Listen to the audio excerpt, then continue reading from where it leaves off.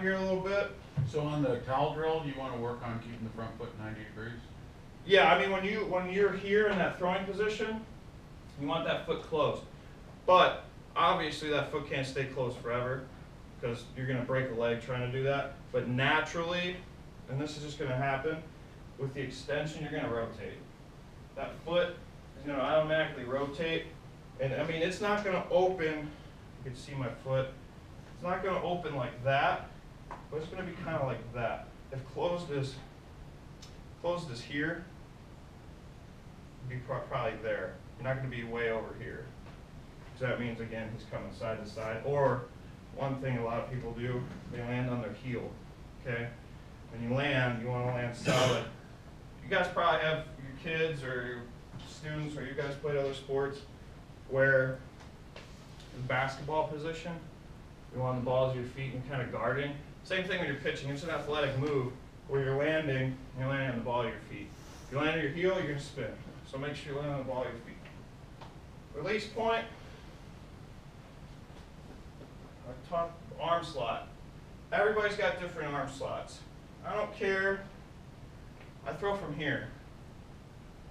Some guys throw from here. Some guys throw from here. Kids, it doesn't matter as long as everyone has a natural slot.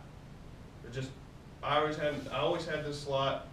Could never throw over the top. I can't throw 12-6. I throw a little more of a slur. Just always been my natural slot. You don't really want to change their natural slot, but you want to make sure if they're in that slot, there's some key points. When you're here and you come through, I said this is perfect motion. Now it doesn't matter if it's here when you throw, up here a little bit, even here. I wouldn't recommend a kid throwing from there at a young age because usually the only reason they do this for guys is left-handed specialists. They don't throw hard from up here and they need to get some funky movement. So usually they don't do this to guys until late in their career. Remember with Josh Ellis, they did that. So I wouldn't recommend it. Try to get their elbow above their shoulders because at those ages, not fully developed, and they'll probably blow something out because they won't throw it correctly. They'll throw all elbow or they'll throw all shoulder, and then you're going to have a kid, a lot of kids these days are having Tommy John at 14.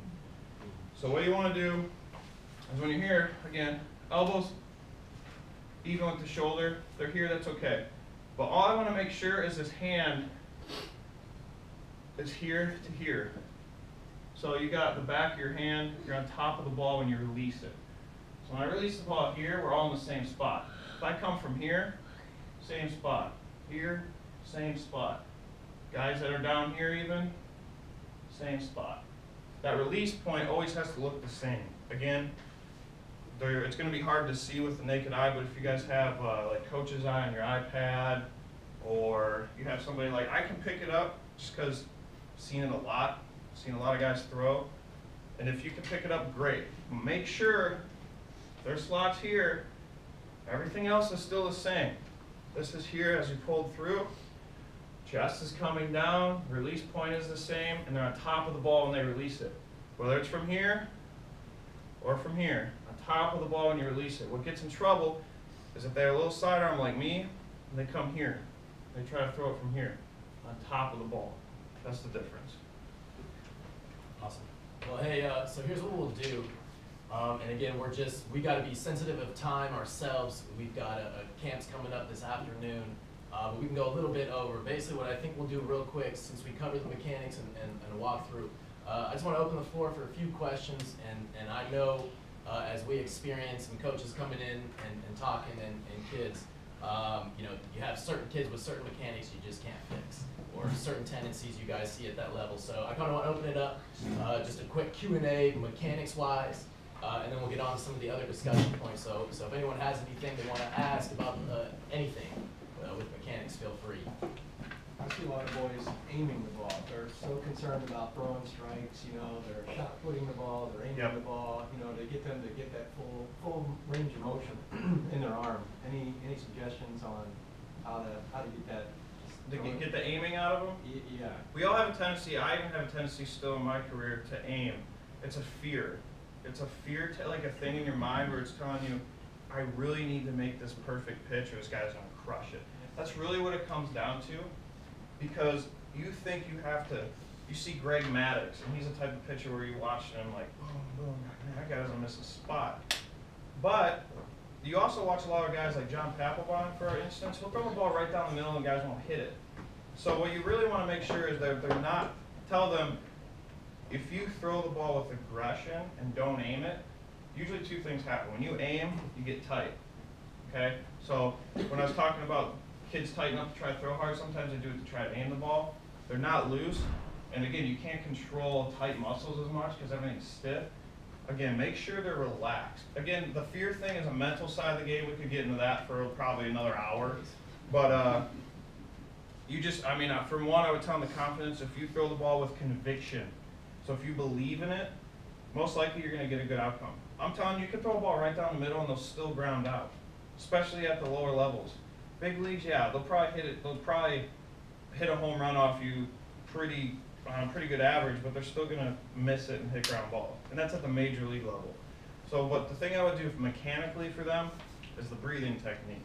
Just make sure their shoulders are relaxed. Everything's loose. I like to tell them like loosey-goosey or loose like a noodle.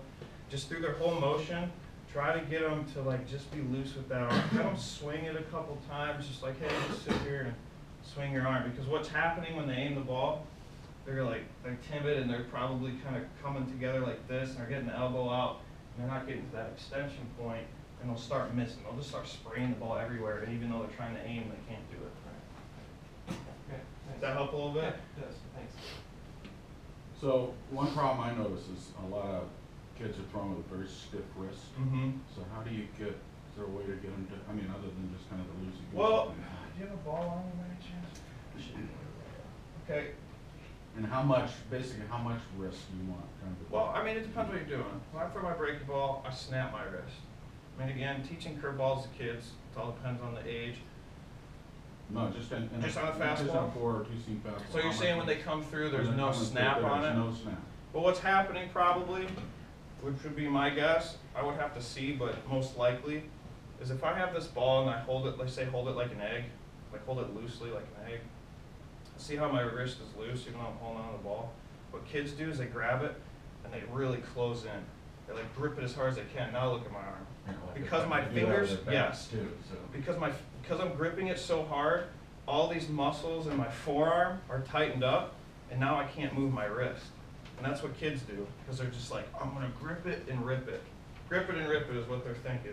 What you wanna do is you wanna just get the ball, get it in their hand, like, hey, I should be able to do this. I should be able to take the ball out of your hand, hold it lightly. And then by them holding it lightly, like, I have perfect control of this ball, but you can just, like that if you wanted. And now, when you do that, it's loose. If you're tight and I can't get the ball in their hand, that means their wrist is locked. So just a little drill for them is like, hey, let me see the ball. If you can't get it out of their hand, it means they're gripping it too tight. And that's probably the reason why they can't get that snap on it. Because your thumb is straight under? Yeah, with the- I mean, Or you off to the side with I hold mine like that. If you put it off to the side, it's gonna be more of a sinker. This is more of like a true fastball. Start moving that up. You're gonna take one power away and control. So now like this is more like a changeup. Fastball more like a changeup. So as you move it around, that's what's gonna happen.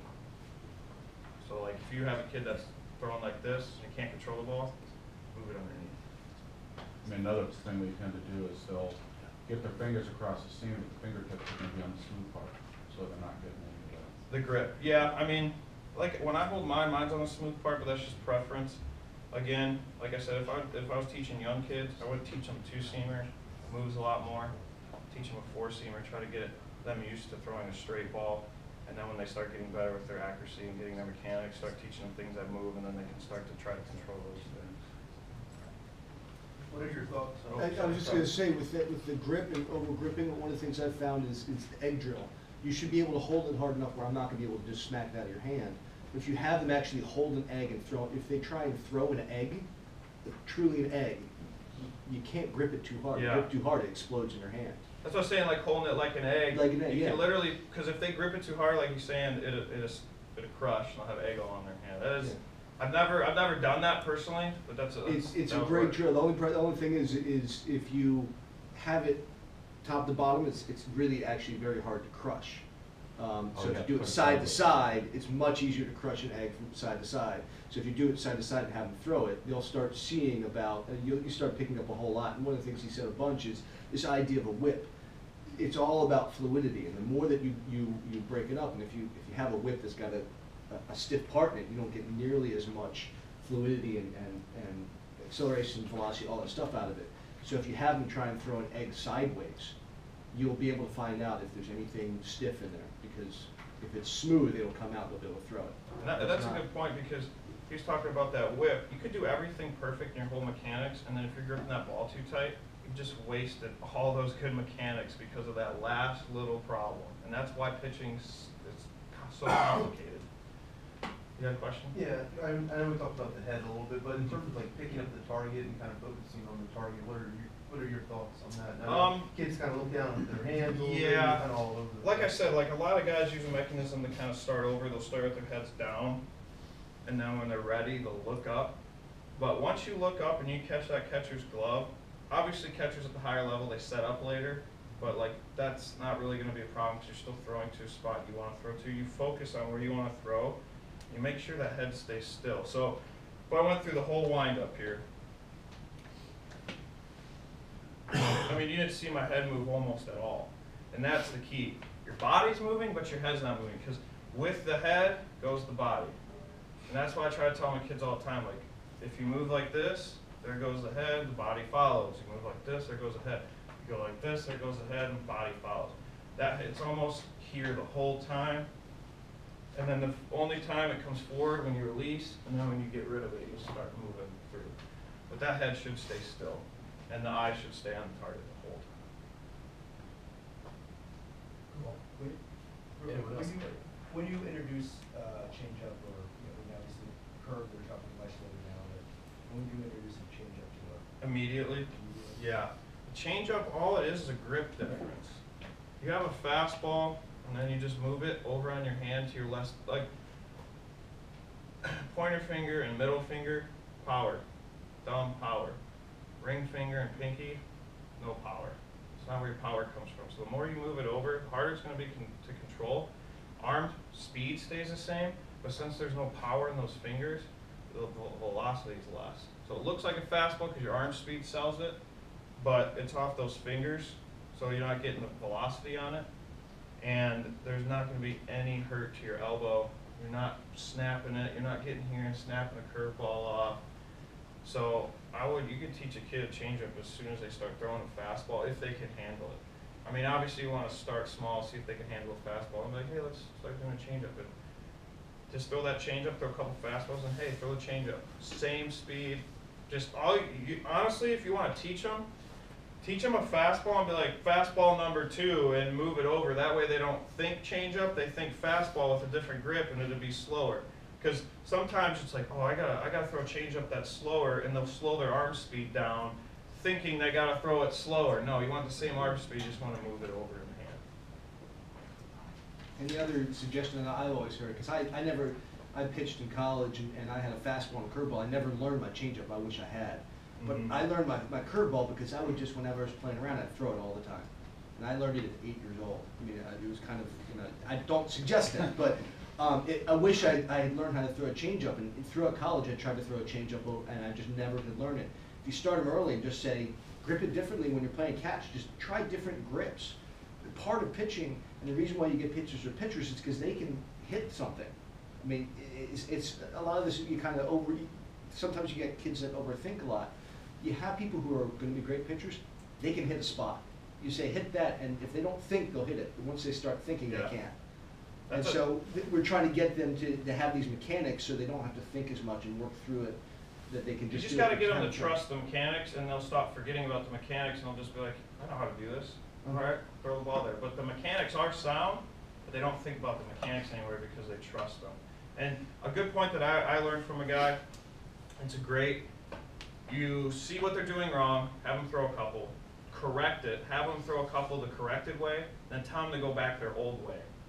So when they go back to that old way, they feel the difference. And it works every time. And it worked on me when I was in pro ball, and it works on the kids from any ages.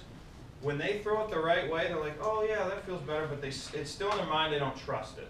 They're like, yeah, this guy's telling me, he probably knows what he's talking about, but whatever, you know. So, but when they go back, they're like, all right, go back to your old way. They start throwing it, they're like, oh man, that doesn't feel as good. And now they're like, okay, that way works better, I'm gonna stick with it. That trust is a big difference, because now they're not thinking about the mechanics, they're thinking about how much better they can do now. And they trust that they can do better because of what they just learned. They believe in it now. And that's probably a big thing in coaching, because you have to prove to them that their old way wasn't the good way, or wasn't better for them. So that's kind of, and so we'll move along from that. And again, some of you that worked with us, and you'll hear me say over and over that if you can feel a difference, and if you can make a kid feel a difference, whether it's by visual, whether it's by feel, you can get a kid to feel a difference, that's when we can make changes. So that's anything we can do to make them feel that difference. Sorry to interrupt, but the greats like Tom Glavine and Pedro Martinez, that can throw a bullpen with their eyes closed, all by feel. It's amazing. I don't know how they do it. Just practice and feel. That's how good they are. So. Well, let's do this. So this next section, and you can have a seat, man, if you want. So we got about 15, like I said. We'll go a little bit longer if that's all right with everybody. But just in the, we'll think about time as we kind of move along. So we have some discussion tape. Yeah, so a few discussion questions we have out there. So basically with Neeson and like saying with Pedro and those guys, it's about repetition and doing it over and over, but it's also about the back end stuff that nobody thinks about preparing your body, how to prep for a game, how to take care of your arm after. And if I didn't mention it, so Eric was in Florida yesterday. He got a call from the Orioles, so hopefully he'll be with us hopefully this coming year. So he had a workout yesterday with the Orioles scout and through. So he's currently in the process. His first thing he said on the phone is, we got to find a gym. Got to get me in a gym because he's got to get his body back for the next call that comes. So I think it's really important at a youth level to make sure we hit on what exactly we can do, you guys can do as coaches with your kids to get them prepped and also to get them going. So we'll just kind of step along these questions. I think with this, we'll keep it informal. So again, feel free to plug in.